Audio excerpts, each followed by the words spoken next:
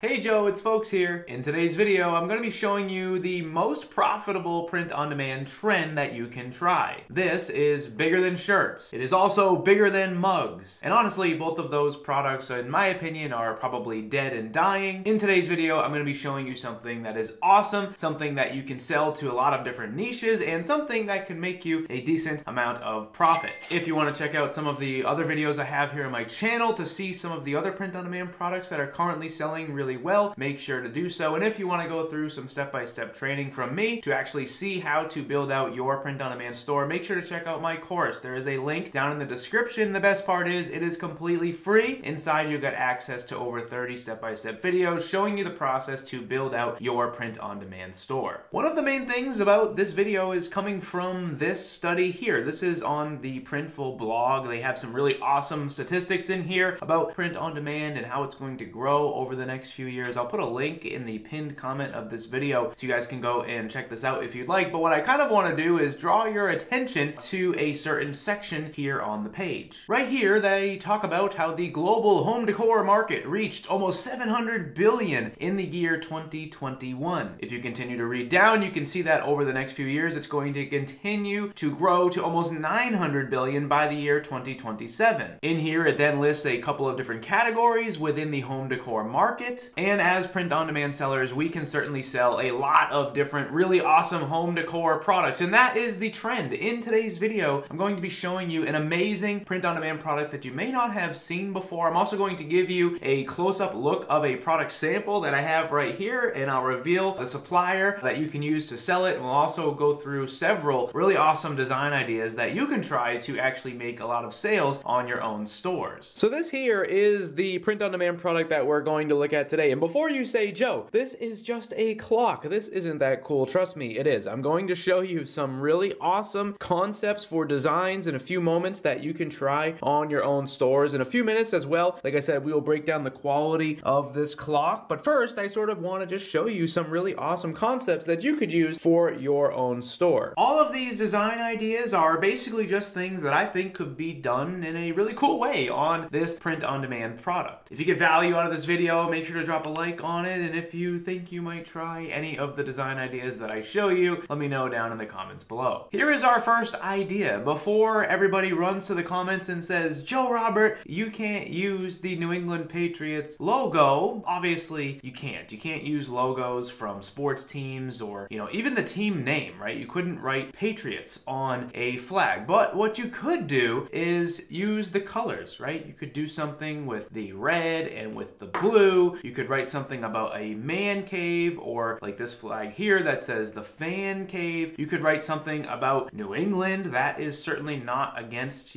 trademarks and things like that. Obviously, you could create a clock using colors and city names to basically sell to fans of tons of different sports teams from all over the country. One of the biggest things that I try to do when choosing a product is make sure that it makes sense for my niche. And if you are selling to a diehard sports fan, you could picture them putting this clock inside of their man cave or inside of a finished basement somewhere where they watch the game. And if you were allowing them to buy this clock to highlight that room, that could be a cool thing for them. In the complete opposite direction, you could do something like this here. This store is called divvyupsocks.com. I actually made a full YouTube video here on my channel reviewing their site and talking about what it is they are doing, but they are basically taking photos of people's pets and putting them on a pair of socks. Now, as a clock seller, you could do something very similar. You could basically do a large print of the pet right in the middle and then have the different numbers inside of dog bones all the way around for the different times, but you can also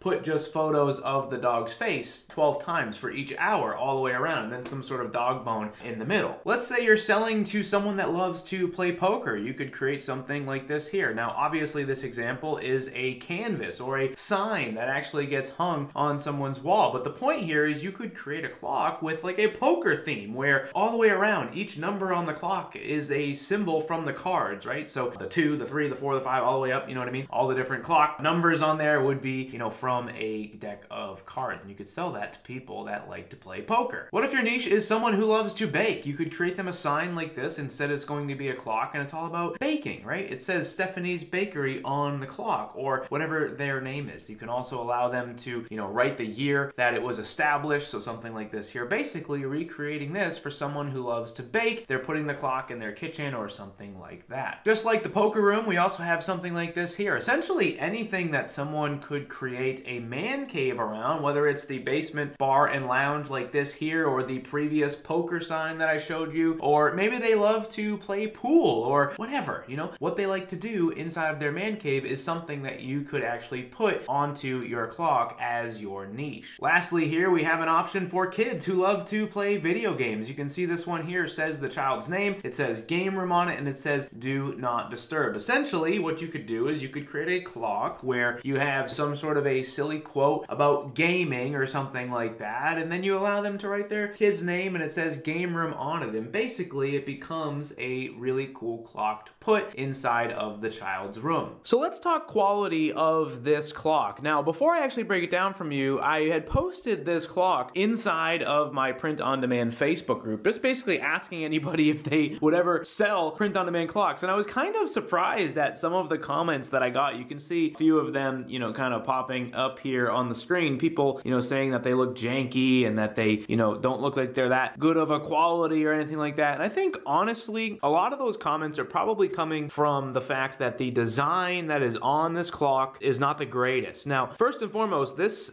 clock was sent to me free of charge from Printify. They sent it to me with the intention of me doing a review on it. So this design here is just a sample, right? This is just a sample design. Keep in mind, if you were creating your own design for this clock, everything on the white part would be done by you, even the spots for all of the different hours. This is a part of the design here, right? So to the people that, you know, maybe saw this and thought it looked like it was low quality, keep that in mind, right? Basically, the only thing that you would be able to see through a picture of this would be, you know, the wood on the outside, right? Because keep in mind, everything else is a part of the design. And this wood on the outside is, in my opinion, you know, not low quality at all. It's solid, it's got a nice tone to it, it's relatively thick around the outside, and I think this is a pretty nice clock. I think if you were to put, you know, a cool design like we talked about earlier on the clock, I don't think anyone would ever think that this is a low quality clock. And let's keep in mind here, right? It's not like we're selling the clock for $100 or something like that. We're literally talking about a clock here for like $30 or $40 if we're doing personalization with it. Overall, I think it's, you know, pretty normal, pretty typical. You know, it has a plastic back here where, you know, some mechanisms right here, you'd put a battery in it for it to actually work. And like I said, along the outside here, it does have this wood grain on it. Inside, you can see the little mechanism there for your hands, your seconds and your hours hands. And, you know, overall, like I said, this clock to me, I don't think it's as bad or even bad at all.